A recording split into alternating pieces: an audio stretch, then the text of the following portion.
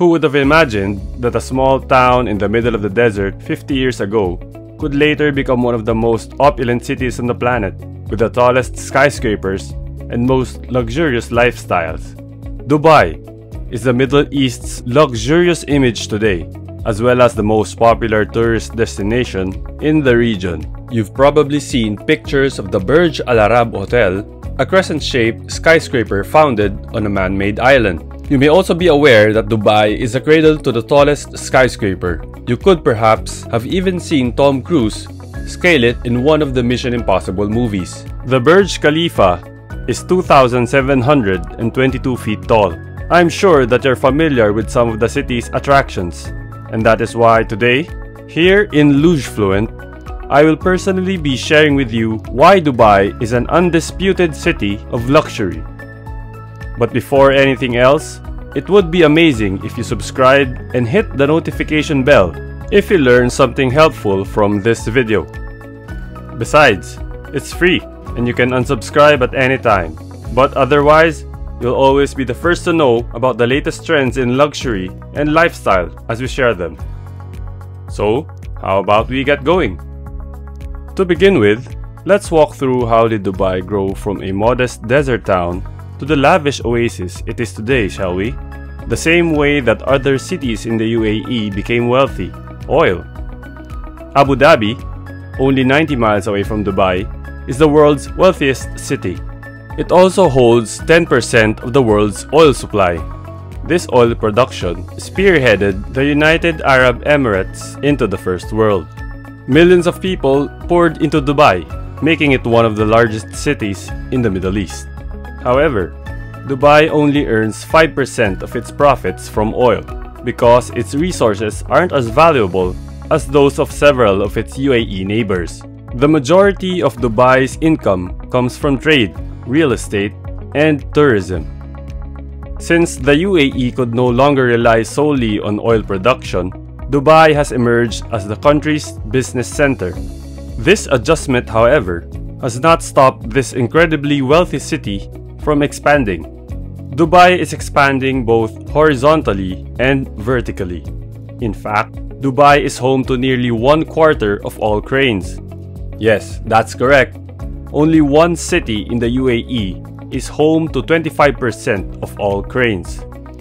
Dubai's strategy appears to be to continue developing skyscrapers. The Burj Khalifa and the Burj Al Arab hotels are two of these skyscrapers. The Burj Khalifa towers over half a mile. It's so tall, in fact, that the upper floors can sway several feet depending on the wind. This, nevertheless, was not overshadowed by the designers of this massive building. The sway of the Burj Khalifa was designed to be sufficiently slow for the vestibular system in the inner ear to even notice. If your ear is free of interference, this is the part that provides balance. The Burj Al Arab is a magnificent 5-star hotel merely hundreds of feet off the land. Because of its unique shape, the Al Arab is the world's 5th largest hotel. The hotel is 56 stories tall. It is officially classified as a 5-star hotel, although some have given it the highest rating of 7 stars. This 7-star rating is subject to debate because the authority on luxury hotels has yet to be agreed upon. But whenever it has 7 stars or otherwise, this hotel is truly spectacular. A night in the Al Arab Royal Suite will set you back slightly more than $24,000. The inside of the Burj Al Arab is embellished with about 1,790 square meters of 24-karat gold leaf. Yet even that cannot touch the splendid views of the exquisite city as well as the picturesque Gulf. Alongside exceptionally massive skyscrapers, the city is determined to construct artificial islands. Both the Palm Islands and the World Islands are truly groundbreaking projects that were accomplished with a lot of money. The building of the Palm Islands not only cost $12 billion to construct, but it also involved 94 million cubic meters of sand. To put it in context, 94 million cubic meters of sand can cover the entire Empire State Building 2.5 times. The World Islands, or man-made islands, that imitate the structure of the world's land masses required 321 million cubic meters of sand, which requires an additional $15 billion to the cost of Dubai's artificial islands. Let us now turn our attention to law enforcement. Police forces aren't normally something that is considered when discussing sophistication, but it certainly is in Dubai. As a way of luring tourists, Dubai's law enforcement uses supercars as their patrol vehicles. This includes vehicles such as the Ferrari FF, which costs around $500,000, the Lamborghini Aventador, which costs around $400,000, and the Aston Martin 177, which costs a reasonable $1.79 million. Besides that, Dubai is the world's 8th safest city. That's not mostly due to the supercars, of course. The UAE overall has quite stringent laws attributable to the Islamic constitutional monarchies that implement the government of UAE. Before we proceed, what are your thoughts about this city? Have you ever been to Dubai? If not, what intrigues you the most about it? With that said, let's continue. Certain Sharia laws are in place in Dubai too, though. Notwithstanding, because of the enormous amount of tourism, several places in Dubai are significantly more accommodating. In the conventional Middle Eastern context, serving alcohol would not be permitted, but is in Dubai in places like hotels and nightclubs. It is actually approximated that 15% of Dubai's inhabitants are Emiratis, while the remaining 85% are immigrants from outside the city. Workers constructing hundreds of skyscrapers make up roughly half of the population. The majority of these laborers are all from India, Pakistan, and Bangladesh, which draws upon the more troubling side of Dubai. The social divide is extremely significant.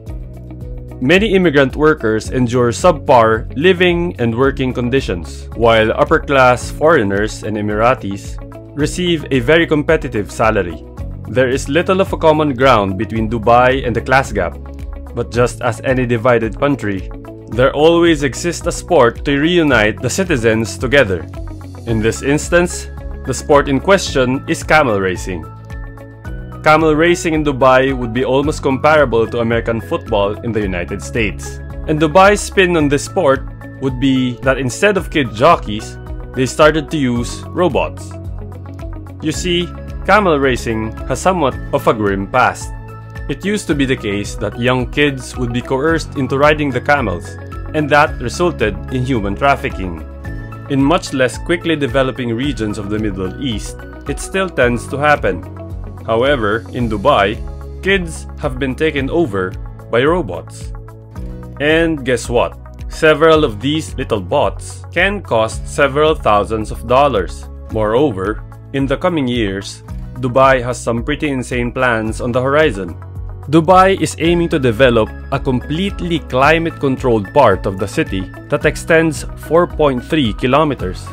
Everything was publicly stated when Dubai's leader, Sheikh Mohammed bin Rashid Al Maktoum, publicly announced initiatives for the Mall of the World, a 48 million square foot mall of the world. In addition to acting as a sizable pedestrian mall, this miniature city will have a retractable dome, hotels, apartments, streets, and parks. The huge structure will more than double the size of Monaco. When you take into account that Dubai regularly struggles in temperatures of 100 degrees Fahrenheit, the concept begins to make sense. But once you factor in the price, the concept starts to lose some of its appeals.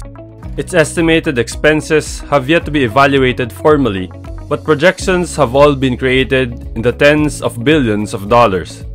And bear in mind that the pricing would be significantly larger if the laborers were not horrendously underpaid.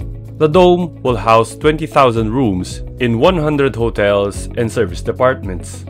It looks like an extremely ambitious architecture and design feat that we haven't ever regarded Dubai to aim for anything less. And last and most importantly, none of the income received by the government is from the income taxes of Dubai's citizens.